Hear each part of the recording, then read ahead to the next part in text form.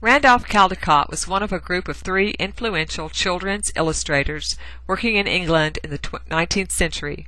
The other two illustrators were Kate Greenaway and Walter Crane.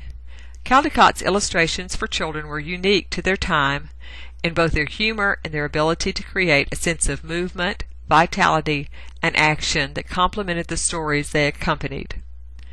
According to the ALA, who awards the Caldecott Medals and Honors, the winner is a picture book that essentially provides the child with a visual experience. The book displays respect for children's understandings, abilities, and appreciations. Children are defined as persons of ages up to and including 14, and picture books for this entire age range are to be considered. The winning artist can be the illustrator or co-illustrator. Caldecott Connections, Book Technology Connections, Eduscape's web project includes background information about the book, author, and illustrator, along with suggested links for students and teachers. In addition, you'll find activities that extend, expand, and enhance these award-winning books.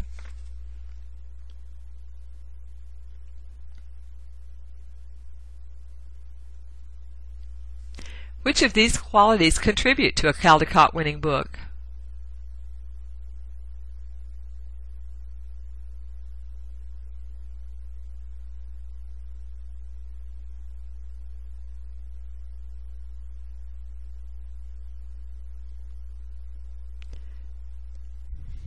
If you chose illustrations, pacing, how much text versus how many illustrations, setting, design and layout, mood, accuracy, point of view, theme, you'd be correct.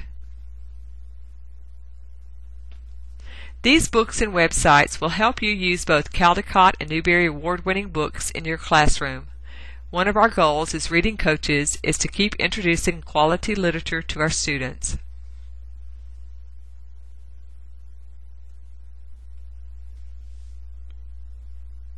As you can see, there are many more book awards. It's almost amazing that not every book wins an award of some kind. Brian Selznick is related to David O. Selznick, who produced Gone with the Wind as well as many other famous films. Now that you've read the book, why do you think the invention of Hugo Cabret won the Caldecott, since it's not a picture book? I loved this book. While I was reading it, I kept stopping to Google to see if Georges Méliès was real. Did he really make movies? Did he chuck it all for a toy shop?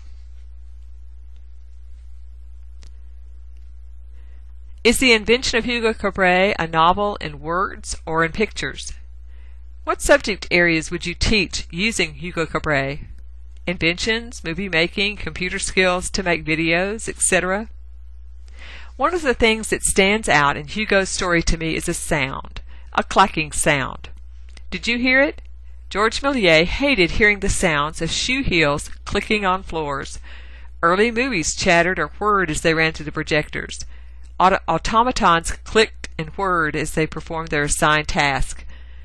The clocks ticked in the train station, and the trains clattered on the tracks. In the book on page 406, George thought that the sound of heels on floors reminded him of the sound of my films disappearing forever into the dust. On page 365, Hugo could feel the cogs and wheels begin to engage in his mind, like the automaton he was working so hard to restore. From ancient folk tales with its step-parents or missing parents to modern children's fiction, a disproportionate number of children's books feature main characters who are either literally or figuratively orphaned. View the next 5 slides titled Orphans, Real and Imagined.